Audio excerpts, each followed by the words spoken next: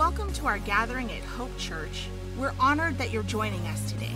At Hope Church, we exist to connect people to live the life of a Jesus follower in Las Vegas, the West, and the world. We hope you enjoy the service.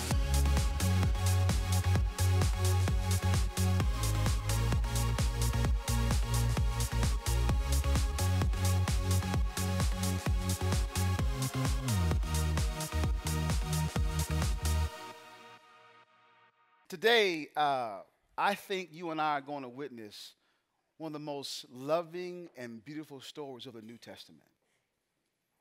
I think what makes it so beautiful is you're witnessing a person who loved God so much that they withhold nothing from him. Someone who loves God so much that they are willing to give him his last, even if it costs them. It's a love that once you see it, once you hear it, once you witness it, you have no doubt in your mind that this is complete devotion. It's a story of love on one end, but on the other end is a story of great contrast. Because Christ is going to take this character and put it up before our eyes to go, this is what it really means to respond to me for who I am.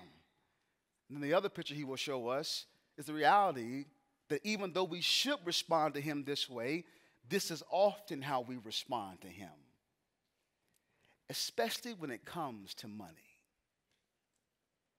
Now, I know I just said a curse word in church. In fact, when I said "ma," I heard the seats begin to squeak a little bit. I know this topic of money is one that makes us a little bit antsy. But I think we forget, hear me now as Christians, how often Christ talked about money. In fact, in the Bible, over 2,000 times, money and possessions are mentioned.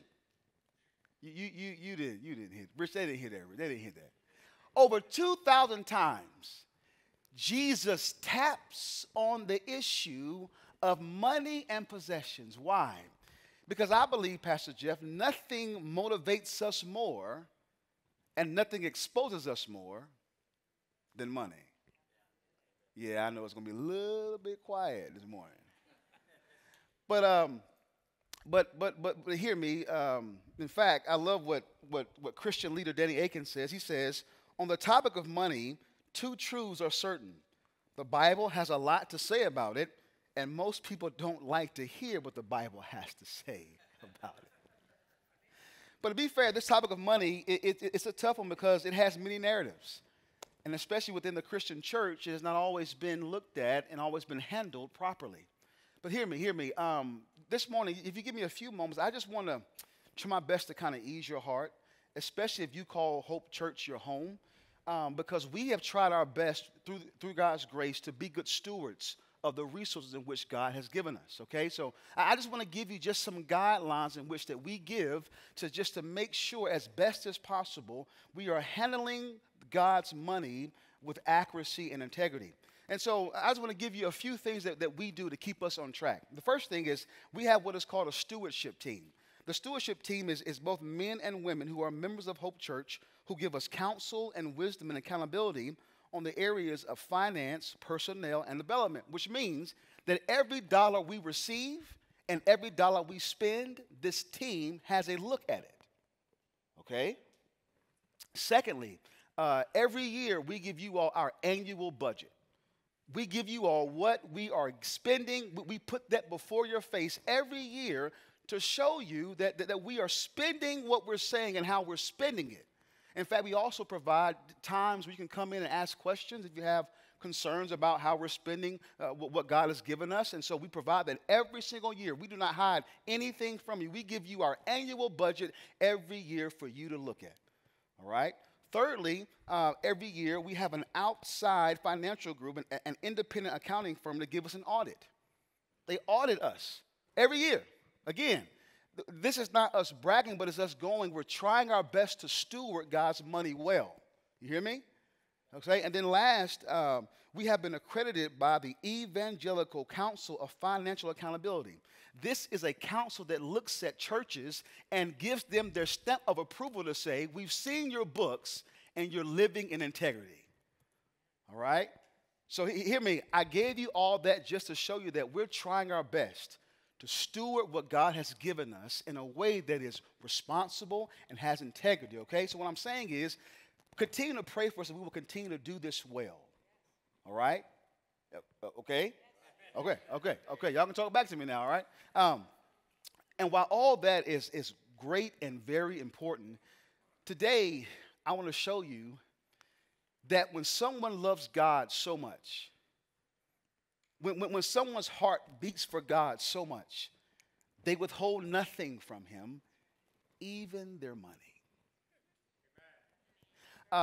And today, what we're going to see in this story is going to be a beautiful picture of what that really, really, really looks like.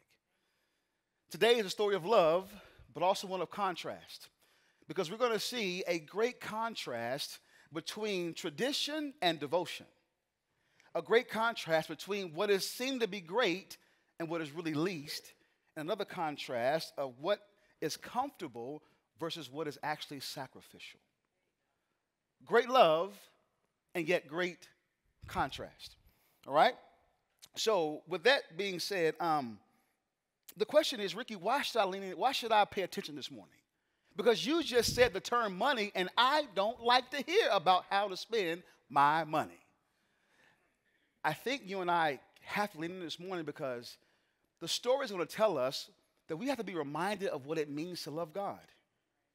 That we don't love God with clenched fists holding our possessions. But everything that we have is His. And I think we have to be reminded that the way we love God is not how we think, but He defines how we love Him. And hear me, if you love God in that kind of way where every single day of your life you give everything to Him, you withhold nothing back from Him, then you have my permission to tune out. But if you're like me, and every day of your life you don't love God like that, you have one hand open and one hand closed. If you're like me, then you cannot afford not to listen to this message. Lean in this morning. God wants to show us how He defines loving Him. And how He defines loving Him is not with clenched fist, but with open palms. Amen? All right, today we're going to be back in Mark chapter 12, verse 41 through 44, and Christ is going to give us just some real truths that are vital to our Christian life, all right? And so truth is, last week Pastor Trenton preached an amazing message on a very hard passage of Scripture. He talked about how the scribes, who were the preachers of the day, the teachers of the law, they had a wrong view of Jesus, of the Messiah. They thought that the Messiah was just going to be a physical descendant of King David. But Christ is going, but you missed it. The Messiah is just not a physical descendant of David, but He is the Son of God. And Christ exposes that when you have wrong thinking about God, it affects how you live for Him. Y'all, okay. If you have wrong thinking about who God is, it will affect how you live for Him. Meaning that because they had a wrong view of God, they were hypocritical and self-righteous and prideful and arrogant. And Christ goes, Hope Henderson, I'm showing you that when you don't view me rightly, this is how you will live. But then today He's going to take an unexpected character, one that you and I probably wouldn't think would make great strides for God. And He's going to put this person up to say, one of these pictures I like, and the other I don't. One I applaud, and the other I disdain. And the picture He puts up is a picture of a poor widow. All right? Y'all good? All right, now, read with me. Mark chapter 12, it says this. Verse 41 says, And He sat down opposite of the treasury and watched the people putting money into the offering box. Many rich people put in large sums, and a poor widow came and put in 2 small copper coins, which make a penny. And He called His disciples to Him and said to them, Truly I say to you, this poor widow has put in more than all those who are contributing to the offering box.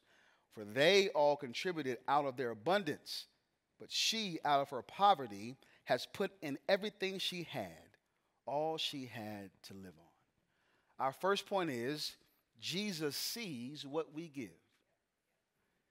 Verse 41 says, and he sat down opposite of the treasury and watched the people putting money into the offering box. Now, Christ has just left this verbal spat with these scribes, these religious leaders. They have not been interpreting Scripture correctly. He has a verbal spat with them, and now he's still in the temple. This was the place for the people of Israel to worship God. He's still in the temple, and he finds himself now in the court of women. Now, the temple had many courts, and one court was the court of women. Though it's called the court of women, both men and women could go in and out. Now, within this court it held the temple treasury.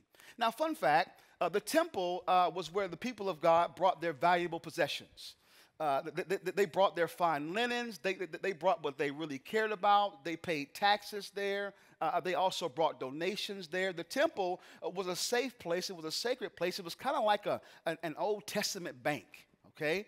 So they would come in here and they would give all their possessions, pay their taxes, and they will also give donations. Now, this all came not because it was just a sacred place, but this all goes back to the Old Testament, this idea of giving towards the temple. In fact, when God freed his people from Egypt, after he freed them, he then said, I'm going to initiate this idea of giving. In fact, I want to show you this in Exodus chapter 25. It's a long text, so take our time here, all right? You got it up here? Exodus 25? Yep, you keep going with that one. The Lord said Moses. Yeah, you got that one. Yeah. Speak to the people of Israel that they take for me a contribution from every man whose heart moves him. You shall receive the contribution for me. Verse 3. And this is the contribution that you shall receive from them: gold, silver, and bronze. Just keep going. Verse 4. Blue and purple and scarlet yarns and fine twined linen, goat's hair. Keep going. Tan ram skins. Ooh, tan ram skins. Goat skins, acacia wood. Keep going. Oil for the lamps, spices for the anointing oil, and the fragrant incense. Onyx stones and stones for setting, for the ephod and for the breastpiece. And let them make me a sanctuary that I may dwell in their midst. This is God going, now I want you to give towards the temple. Not just giving towards the temple, but they also began to pay what is called a tithe. It was a certain percentage of what they earned or what they received. And the purpose of the tithe was simply to help other people who did not have much. In fact, and we see this in Deuteronomy, it says, when you have finished paying all the tithe of your produce in the third year, which is the year of tithing, give it to the Levite and the sojourner and the fatherless and the widow, so that they may eat within your towns and be filled. I want to set this picture up for you. They were giving to the temple, and as they're giving to the temple, the purpose of that was to benefit other people, right? Now, as you understand that, in the court of women, there were these collection boxes. They were shaped like a trumpet, okay? The cool part was it was shaped like a trumpet, so when you put money in, the money made noise, meaning the more money you put in, the more noise it made, and the more recognition you got. The more money you put in, the more noise it made, the more recognition you got. And not only that, but it was shaped like a trumpet, meaning that it was easy to give, but it came down to a narrow peak to the bottom, which meant that once you gave, you couldn't get it back. It's a lot like being married to my wife. Once I get that money, I ain't getting that thing back. She ain't here, so it's all good. But now, Christ is now, after this verbal spat, he's tired, probably. Sits down, and he's sitting right across from these trumpet-like receptacles, these collection boxes. And it says, as he sat there, he watched. This word watch in the Greek language is the word theoreo. It means to see with attention, to see with purpose. It means to be a spectator. It meant that he sat down, watched,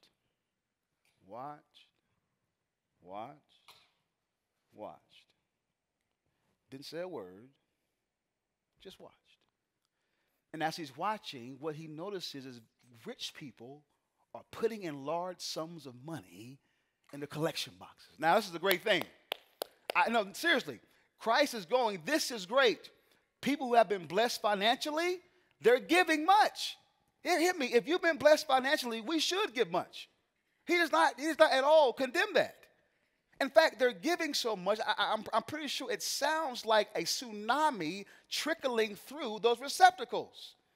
So many people are impressed because of what they're hearing. But funny, though people are impressed, Christ is not. Christ is not impressed. Because he says, yes, they're giving a lot of money. But they're not giving it because they love me. They're giving it because they have it to give. Meaning that they gave a lot because it didn't affect their bottom line. All right, y'all. They gave a lot because they gave from their surplus. It wasn't because they loved God. It wasn't because they were thinking about him. They gave much money because they had it to give. It was no thought of him at all. Let me tell you something. Christ is always watching how we give. If you give reluctantly, if you give cheerfully, if you give angrily, he's watching. He's a spectator going, they're giving a lot of money, making a lot of noise. But it's not because they love God. They're giving it from their surplus. And as Christ is watching this scene, he catches someone who probably shouldn't fit in. A widow. A woman of shame.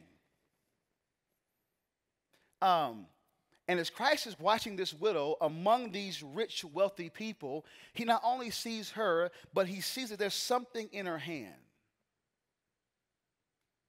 And he watches as she drops this in the collection box. But unlike the wealthy people, it made no noise when she dropped it in. There was no sound to be heard. In fact, proof of this is it says that she put in 2 small copper coins. These are called leptons. It literally meant lightweight money. It literally meant it had no value. Now, the contrast here that Christ is building. Mark, the gospel writer, goes, look at these wealthy people giving so much money, making so much noise. But look at this poor widow, this shameful woman. And she puts in money and there's no noise. Christ says, which one do you think I will applaud? Contrast. Christ is going, I know you are really blown away by all the noise that they're making. It sounds like a tsunami in the collection box. But when she put in her money, it sounded like dropping a pin in a coliseum. Hearing nothing. I love this. I love this. Learn how to read your Bible in its emotional context. Ricky, what are you meaning? I'm meaning that this is just not a story on black ink on white pages. Put yourself in the story. Here's a woman, has no husband, is poor, is a woman, and probably by society standards is the outcast. She's probably living in anguish and pain as we speak. Every single day of her life was probably anguish and pain. And yet, what makes this story so beautiful is she is still coming to God. Hear this with me. If anyone had the right to shake their fists at God, it was her. If anyone had the right to say, because life is not going the way I want it to go, I'm going to spiritually moonwalk away from you. It was her. But yet, I love this because yet, even though life is not going as planned, she is still coming to her God. We can learn something from this woman. In fact, Psalm 34:18, David says that God is near to the brokenhearted and that God saves the crushed in spirit. If anyone had the right to say, I'm done, it was her. Hear me. What blows my mind is that she was not bitter towards God. Did you hear what I just said? How many of us, like me, when life does not go as planned, we begin to get bitter towards God? God, you stay on this side, I'm on this side. But she loves God. And this is what grits me, seriously. I said it in the back to the staff. What grit me is she loved God so much that she couldn't even keep one lepton to herself. I'm sorry if that didn't move you, but I literally shed tears in that moment. Because most of my human math says I'm poor, so I'll give you some and I'll keep some for myself. That's wisdom, right? Not for her. She loved God so much and trusted God so much that she could not even keep one lepton to herself. She gave both. Let that sit in you right quick. She gave both. I can only imagine this woman probably felt embarrassed. Hearing the large sums of money being dropped into the receptacles time after time after time. Probably saying, God, I want to give more, but I can't. I'm embarrassed that I only have money that is not even really used anymore. But oh, she didn't know that just standing a few feet away was God himself in the flesh. I know that what she put in the collection boxes probably didn't do anything for the books for the temple, but what she put in that collection box did much in the book of life. Got to rush on here. Why does Christ sit and watch as a spectator? Why is he sitting and watching and not saying a word? Because Christ is very interested in how you and I spend our money. It's going to be really quiet. I'm going to keep going. Our first point was that Jesus sees what we give. Our next point is that Jesus sees why we give. All right, it's really quiet. All right, now Christ has the perfect seat, right? Across these receptacles.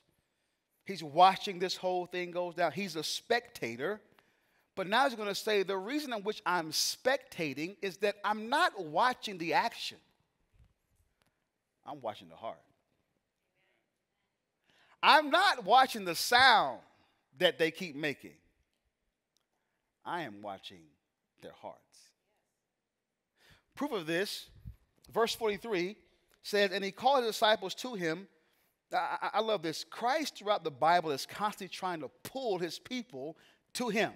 Why? He's trying to go, see what I see. Value what I value. Let me ask you a question. In your Christian walk, do you see what Christ sees? Do you value what he values? If not, we need to repent and say, God, I've strayed away. Hear me. Your life is not about you. We don't tell God how to use us.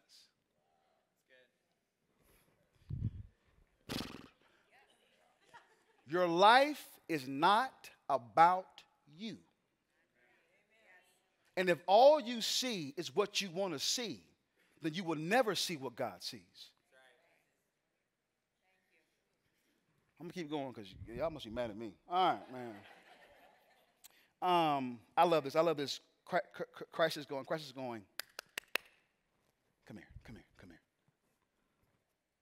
Look at her.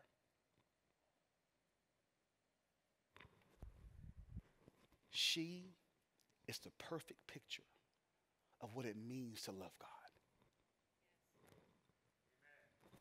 Come here. Look at her. she embodies love. Christ says, truly, I'm saying to you, I'm putting weight on what I'm about to say. When Christ says truly, he's going, what I'm about to say is going to be heavy. It's like when I call my son's name. So if I say, hey, Ryan, go get Trip. My daughter Ryan says, Trip, come here. My son won't come. You know, your little sister, whatever. Get out the way. I ain't talking to you. But if she says, hey, Trip, Daddy said, come here. Oh, you best believe he coming. Why? Because there's weight on my name. That was just out the pocket. That was woo. That was good. That was good. Christ says, truly, he's saying, I'm putting weight on what I'm saying.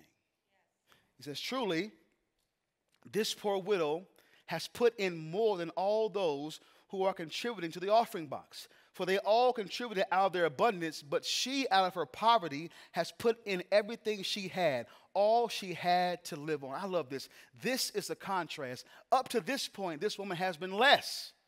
No money, no husband, no job, poor, poor, poor. She's been less compared to those who are rich. But in this moment, the tables flip. And Christ goes, what's less is not her. What's less is them. Why? Because she has given out of her heart. I think you and I constantly forget that Christ is more concerned with your attitude than your actions. The scribes had great actions. They read their Bibles. They wore prayer cloths. They were the perfect poster child outwardly. He goes, I don't care about that. I see your heart. He goes, to you, you might be impressed by them. But to me, she gave from a heart of devotion and love. Hear me. For Jesus, the value of a gift is not the amount given, but what it costs the giver. I think you and I tend to forget that Christ is going, yeah, they give a lot of money, they made a lot of noise, but they didn't love me. She didn't have any money, didn't make no noise, but she loved me. Feel the love of the story.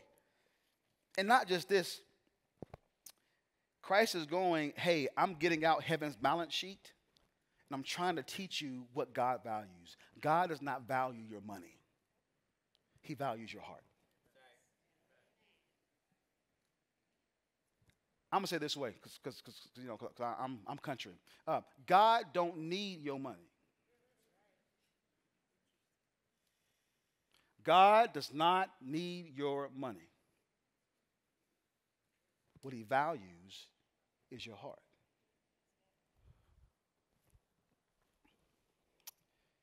I love this. Real giving holds back nothing from God. No gift, no talent, no money, no time. It is giving all to him. But you know, y'all don't believe me that this woman gave all she had, do you? You don't believe me. That's okay. That's all right. You're saying, Pastor Ricky, she probably has some money coming up the next day. No big deal. She's had a rough day, but tomorrow she'll have some money in her pocket. Let me just tell you that this is not true. When it said that she gave her all, she literally gave her all. Verse 44 says, she gave everything, all she had to live on. In the Greek language, this last verse, verse 44, could be paraphrased as saying she laid down her whole life. She put her whole life in that collection box.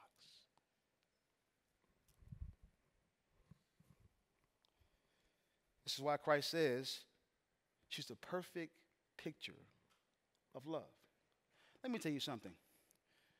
Real giving, real biblical giving, it's a sacrifice. When you really give, it hurts. Hear me, the Bible knows nothing of comfortable cul-de-sac giving. The cross screams, it hurt, and I gave it all. There is no comfortable giving in the Bible. When you have nails driven in your palms and your feet, how does that sound comfortable? Christ says, I'm applauding her, not because she had a lot of money, because her heart was wrapped up in me. Are our hearts wrapped up in God? Hear me, I'll say it this way. Biblical generosity is the giving of oneself and all that one has completely and voluntarily to God. I'll say it again. Biblical generosity is the giving of oneself and all that one has completely and voluntarily to God. So the question is, what produces a life of generosity? Well, first of all, a heart of understanding. Ricky, what do you mean? Well, a heart that understands that I don't own anything. I'm going to spend a little bit more time right there. Let me just remind you, you don't own jack. You don't. Some of us think that we own stuff. You don't own anything. Even your breath, you depend on God to give you. This idea of being self-made, that's a joke. First of all, physically, you can't make yourself. That's just basic biology. I'll keep going. But to prove it to you, Psalm 50, verse 10 through 12. God says, for every beast of the forest is mine, and the cattle on 1,000 hills. I know all the birds of the hills, and all that moves in the field is mine. Here it is. If I were hungry, I would not tell you. Why? For the world and its fullness are mine. You don't own anything. You are simply a steward. Now, let me give you some real principles on how to steward things well. Since we're a steward, what is that? How does that really look like? Well, let me give you 3 guiding principles of stewardship. First of all, everything I have belongs to God. That's one thing. Secondly, God has entrusted some to me. There's 2 things. And lastly, what God entrusted to me, I am to use for him. Here it is. God owns it all, gave some to me, I give it back to him. That's your job. God owns it all, gave some to me, I give back to him. Okay? The second part of living generously is a heart of gratitude. You know, and I'll be honest, guys, I struggle with this idea of entitlement, that somehow God owes me something, like I brought something to the table to bargain with. One of the saddest things is so many Christians walk around saying, God, I demand, I demand, I demand, and you didn't do anything. But a heart of gratitude says, I realize that I shouldn't have received anything, but yet you gave it to me. And I want to just say thank you by how I live. In fact, 2 Corinthians 9:7 says, each one must give as he has decided in his heart, not reluctantly, not sadly, like, here, God, man, I really wanted those shoes, but all right. Or on a compulsion, like, man, here, take it, here. You want to keep, here, Pastor Rick, you want to keep, here, take the money. That's on a compulsion, that's mad. But he says a cheerful giver. That means that out of their heart they give. Is that us? Yes. Thank you. I pray it is us. See, generosity, a heart of generosity starts by understanding that everything belongs to God.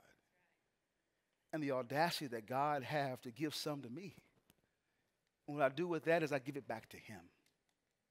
Let me just say this. There's some of you right now, I want to ask you this question. Don't answer it out loud, but just in your heart. Have you ever financially given back to God? Have you ever actually invested in his kingdom through, not to, but through the local church? Through Hope Henderson? Have you ever actually invested in the kingdom? What's the kingdom? The kingdom is the idea that God wants to save people. Did you ever have this thought that someone invested in the kingdom for you? Have you ever given back to God financially? Maybe you're saying, Ricky, I would love to, but I don't know where to start. And you know what? Later on in the text, I'll give you some real application here, but a great way to start is the tithe. Hear me, in the New Testament, there is no tithing. There is no word for tithing, but it's the idea that Randy Alcorn says this way. It's really helpful. He says, if you can find a gateway to giving that's better than a tithe, 10%, wonderful. But if not, why not start where God started his first covenant people? It may be 10, may be too much, maybe 1%. It's the idea of just that I realize that I want to give back to God. Now, for those of you who do give through Hope Henderson, I want to say thank you, first of all. Praise God for you. But let me ask you this question. Is your giving comfortable or is it sacrificial?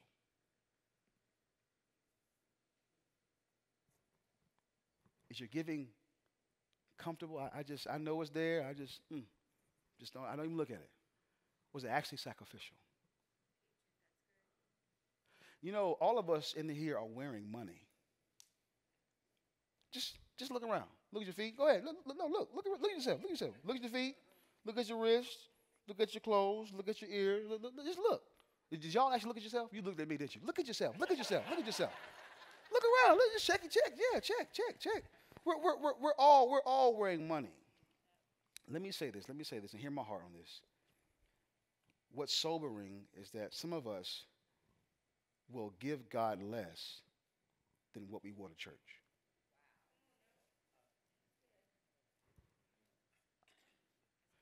That is not at all to be rude or to be mean. That is to be honest.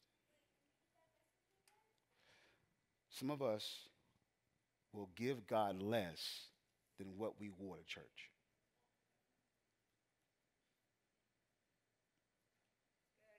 Are we giving God our best? That time is moving on, man. I got to go. R.C. Sproul says God does not need our money, but what he desires is our hearts. And what we do with our money reflects where our hearts truly are. Now, if you're saying, Pastor Ricky, that was cool, but I'm still not convinced. I got one last shot. It's actually not what you can give God, but actually what God has given you. Verse 44, it says that she gave her whole life. You missed the beauty of that. Alex, you know where I'm going. And the one who said it. Do you not see the picture standing behind the picture? There will be another who loved God so much that he wouldn't withhold anything from him. There will be another who loved God so much. He did not give comfortably but sacrificially. There will be another who loved God so much that he put everything he had in front of him. There will be another who loved God so much that the world said, yeah, you didn't give much, but in the end, he gave everything for the world. There will be another who loved God so much that he wore the shame and guilt so that we might have life. There will be another who would give literally his life, not to a collection box, but to the cross. On the cross, Jesus paid it all. All to him I owe. Sin had left a crimson stain, but he washed me white as snow. On the cross, Jesus gave it all. All to him I owe. There was another who said, I love you so much, I will not keep one lepton to myself, but I will give everything for you.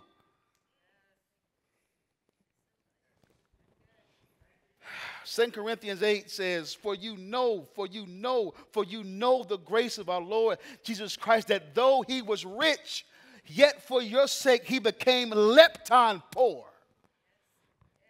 so that you by his poverty might become rich.